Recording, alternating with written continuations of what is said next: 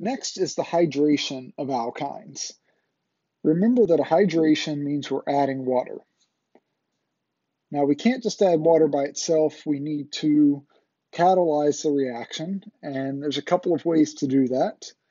We can use an acid like H2SO4, but in some cases we need an even more enhanced catalyst than sulfuric acid, and we'll use mercury. Use HgSO4. This particular catalyst is needed to hydrate terminal alkynes, which are even less reactive than internal. So in this example, we have an internal alkyne, so all we need is the sulfuric acid and water, and we're going to add water across the triple bond, H and OH. Now, because this internal alkyne is symmetrical, we just have a methyl on each end, it doesn't matter which side we add the hydrogen to and which side we add the OH to. So we're going to add H and OH across the pi bond. So let's just say we add the hydrogen to this carbon, the OH to this carbon. We end up going from the alkyne to the alkene.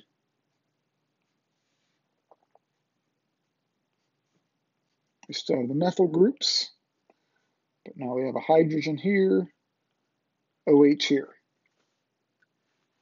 This product we get has an alcohol bonded to an alkene. This is called an enol.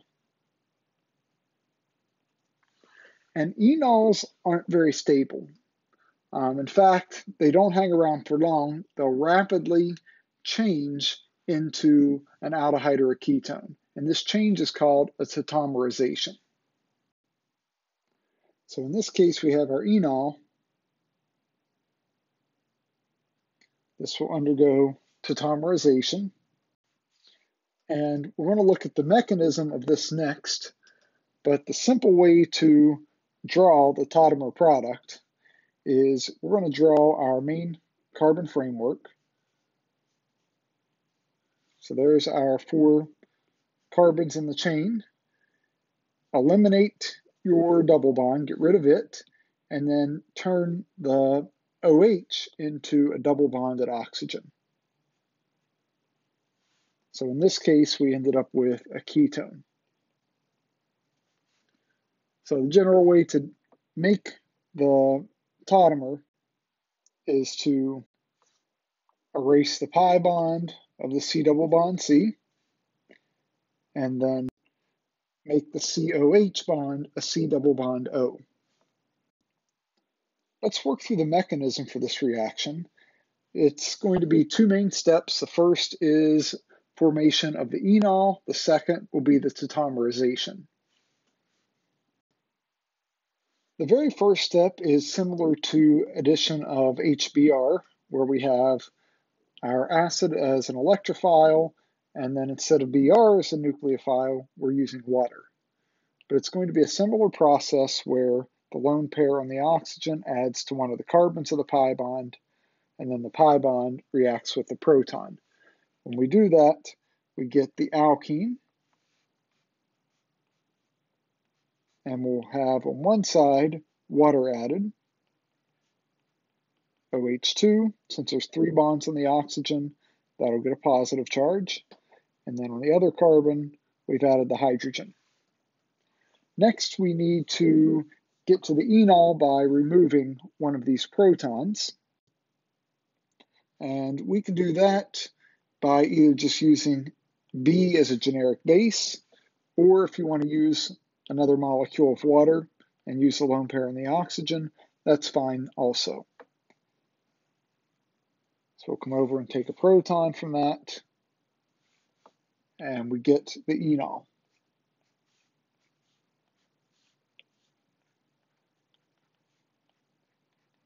Once we have the enol, we do the tautomerization step. There's a couple of different tautomerization mechanisms depending on the conditions, whether they're acidic or basic. since we're using an acid, we're going to look at the acidic conditions for tautomerization.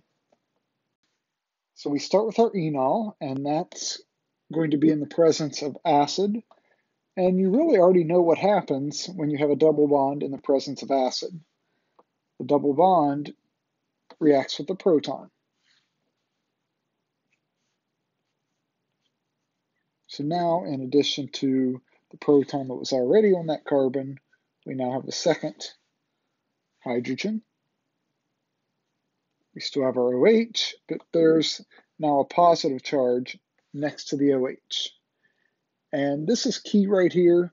We always add the hydrogen to the side opposite the OH because you always want the positive charge next on the carbon next to the OH.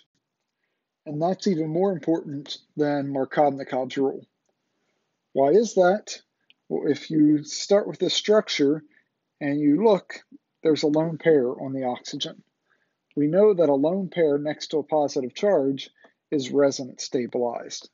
So the fact that we have resonance is going to help us out, and that's going to make this more stable. So here's the resonance structure.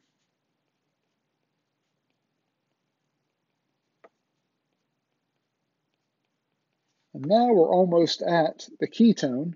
We just had this protonated ketone, and you can use a base to take that proton away. So you can use water again, or just B. This time I'll use B.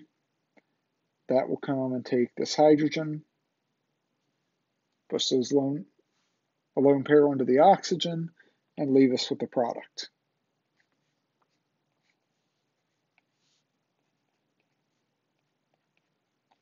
So I've drawn these hydrogen in, but you can obviously leave them implied. And then the byproduct here, if you want to draw it, is just the protonated base, Hb+. Likewise, to be most accurate, I should have done that up here. So we protonated water as the byproduct and regenerated acid, H3O+. Here's a question that I would like for you to pause for a minute and try. We now have an internal alkyne, and as soon as you see that, you should know there's no Markovnikov selectivity. So with that in mind, see if you can predict the product or products for this reaction, and you're given some choices. When we do this, we have the triple bond, but since there's no Markovnikov selectivity, we have the option of adding H to one carbon and OH to the other, or vice versa, OH to this carbon and H to this carbon. So if we draw both of these outcomes, the blue pathway will go from the alkyne to the alkene, and we still have an ethyl group and an isopropyl group. And it really doesn't matter in the final product, but the hydrogen and OH do actually add on opposite sides, so trans. So there's one enol intermediate. Then if we follow addition from the red H and OH, we would go from the alkyne to the alkene. Again, we still have the ethyl and the isopropyl, but now the OH will go on the right carbon and the H on the left carbon. So we can walk through the mechanism or just follow the basic guidelines for converting an enol into its tautomer. And for this red one, if we erase the double bond, we go from a double bond to a single bond. I'm going to leave the hydrogen implied and then make the OH a double bond O. So now look and see if you can find where this matches. We need a ketone with a CH2 isopropyl group and an ethyl group on it. That's what we have in B. Here's the CH2 isopropyl, here's the ethyl. So B is a product. And then if you do the same thing to the structure in blue, I can squeeze it in here. We have, instead of an alkene, that'll go to the alkane. I'll make the hydrogen here implied, and then the OH becomes a double bond O. So we should have a ketone with an isopropyl group and a propyl group attached. So now look, and that's what we have in C. So C is our other product.